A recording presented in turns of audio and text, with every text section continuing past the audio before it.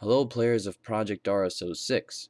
Now I am going to bring you a really easy way to play the game through a client.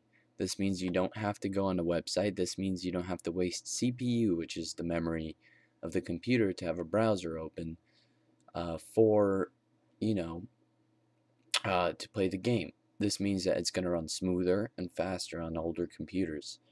Now there's a link on the bottom of the video. All you have to do is press the link, but since the video is obviously not up yet, I can't really demonstrate that. But once you click the link, I'm going to demonstrate here. It's going to take you to this website.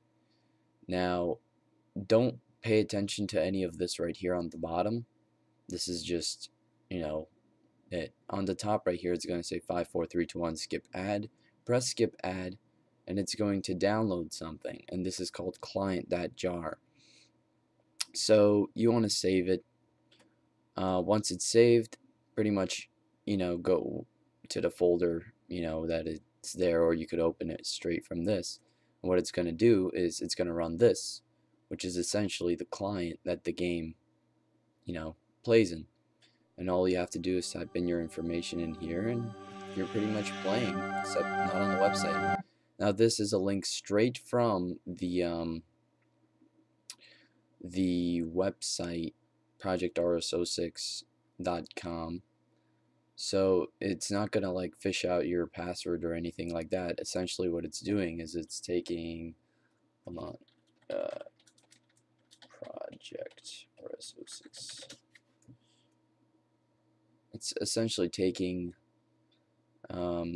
this little window right here. It's taking this little window and taking the file that links to this window, and it puts it on your computer so you could just load it straight from there. So yeah, I don't really use Internet Explorer often. That's why it has this shitty ass website there.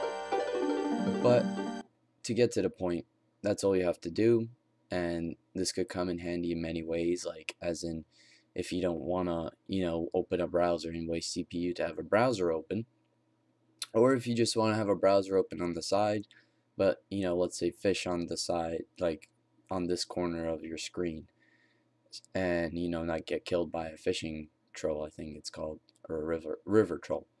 So it has many useful methods. I use it just for, to show you that it's legit.